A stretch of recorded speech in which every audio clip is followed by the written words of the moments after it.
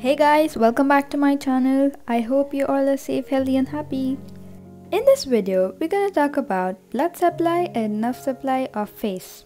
So under blood supply, we will be dealing with arterial supply, venous drainage and lymphatic drainage. And lastly, we would deal with its nerve supply. So let's start with its arterial supply. The face is supplied by following arteries, namely the facial artery, transverse facial artery, and arteries that accompany along the cutaneous nerves. Facial artery is the chief artery that supplies the face via four branches, namely the inferior labial artery supplying the lower lip area, the superior labial artery supplying the upper lip area, the lateral nasal artery supplying the ala and dorsum of nose, and finally the angular artery, which is the terminal part of this facial artery. This angular artery continues with the dorsal nasal branch of ophthalmic artery. Next is the transverse facial artery. The transverse facial artery arises from the superficial temporal artery and supplies the parotid gland and its overlying skin. Certain other arteries like infraorbital artery and mental artery are small arteries derived from maxillary artery.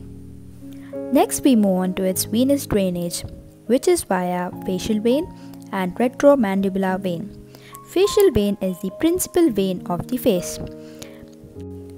It is formed by the union of supratrochlear and supraorbital vein at the medial angle of eye, which runs downwards and backwards to unite at the lower border of mandible with the anterior division of retromandibular vein. This finally drains into the internal jugular vein. Retromandibular vein is formed by the union of superficial temporal vein and maxillary vein. It emerges out from the parotid gland and divides itself into two, namely the anterior and the posterior division of retromandibular vein. The anterior division joins the facial vein to ultimately drain into the internal jugular vein, whereas the posterior division of retromandibular vein joins with the posterior auricular vein, which ultimately drains into the external jugular vein. Next is the lymphatic drainage, which is via three nodes.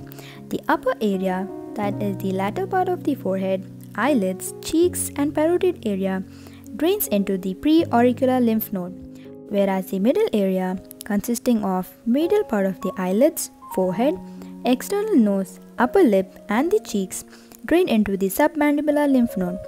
The lower areas, consisting of the lower lips and the chin, drain into the submental lymph node. Next is the nerve supply. The sensory supply is via trigeminal and great auricular nerve. Trigeminal nerve, namely the ophthalmic, maxillary and mandibular division, supplies 1/3 of the face respectively. The upper 1/3 part of the face is supplied by ophthalmic division via four branches, namely the supraorbital nerve, supratrochlear, infratrochlear, external nasal nerve and lacrimal nerve. The middle 1/3 is supplied by the maxillary division of trigeminal nerve via three branches, namely the infraorbital, zygomaticofacial and zygomaticotemporal nerve.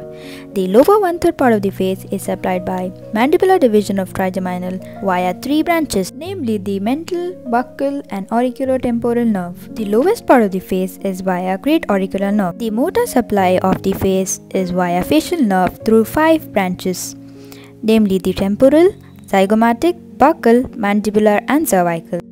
The temporal branch supplies the upper part of the muscle around the eye, that is orbicularis oculi. The zygomatic branch supplies the lower part of the orbicularis oculi. Buccal branch supplies the muscle around the mouth, that is orbicularis oris.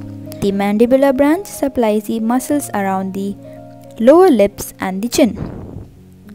The cervical branch supplies the platysma. This brings me to the end of my video. I hope you liked it, and if you did, do like, share and subscribe. Thank you and bye bye for now. Stay safe, stay healthy, stay happy.